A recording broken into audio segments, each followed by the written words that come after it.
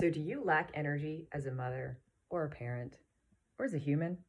Here are 4 quick lessons in under 3 minutes that include sacred geometry, Eastern thought, etc. that can help you maybe gain some more energy.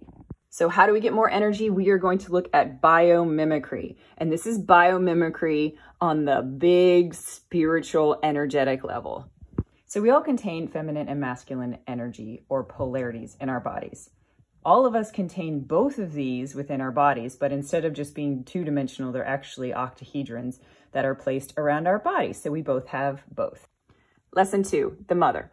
The mother is a Hindu term that is representative of everything that exists outside of us. And I'm not just talking about the things on the earth and the things that are nature made. I'm talking about the man-made stuff, the sun-made stuff, the galaxy-made stuff. Anything that is external to me equals the mother. Lesson 3, receptivity. The receptivity is the chalice part of the energy. And the earth is incredibly good at being receptive. It has this big red giant over here in our solar system that's giving us warmth and temperature. It has all the dead bodies that are coming in and becoming food for it. It has everything along those lines that you would normally expect in the earth and that you learn about in biology. But did you also know that it's not just physical matter that is food for the earth, but it's also emotional energy that is energy for the earth. So anytime you're mad, anytime you're sad, anytime you're surprised, anytime you're joyful, all those things feed the mother because they are all experiences of emotions, which is her field. And then we move over to what we're trying to emulate, which is called transmutation, or we're learning how to transmute. We take all these crazy frequencies of all the energy, of the dead bodies, of everything like that. It moves through the plane of the mother, and then it comes out as this beautiful, creative energy that is clean and available for anyone to use at any time.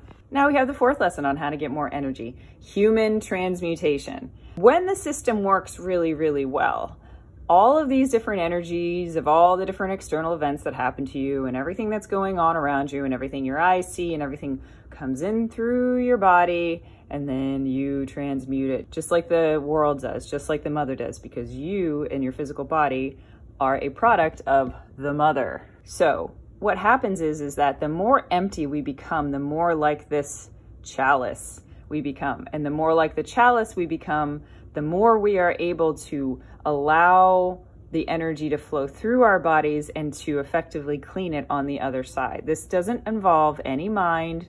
This doesn't involve any consciousness. This is a subconscious experience that happens of energy coming into our body and us receiving it as food and then cleaning it on the other side. What does not work at all is this.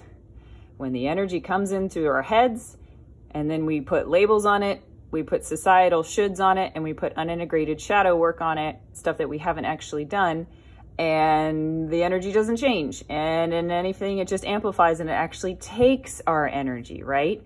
So the point is that we are imbalanced in our feminine and masculine strengths within each of us, no matter what your sex is, no matter what your gender is. The masculine asks us to put energy in everything that's coming in around us and judge it and put names and labels and all sorts of things onto it. But this takes our energy. It does not allow us to be receptive to everything that is around us. So what we can do is we can reroute the energy from that masculine that's always judging and just be completely receptive to it, knowing that our bodies are completely equipped to do exactly what the mother does, to do exactly what the earth does, and transmute all the emotions and energies that are all going on around us. By doing this, we are able to gain energy from anything that happens around us, right? It may trigger us, yes, that means that's shadow work that you need to do. It may, we may not be able to unjudge it, right? Maybe that's an injustice one you need to look at. But either way, our bodies are completely capable of doing this when we stop labeling and we stop judging and we let it run through the normal system of the receptive feminine that exists within all of us. So try it today. If everything gets crazy in your house, just sit down, be quiet, and just say, I'm just receiving all of this and I am capable of transmuting all of this into energy that I can give for myself because it's all food. Mother Earth doesn't discriminate what type of food she receives. Listen to our upcoming season 3 of This Spiritual Fix for more information.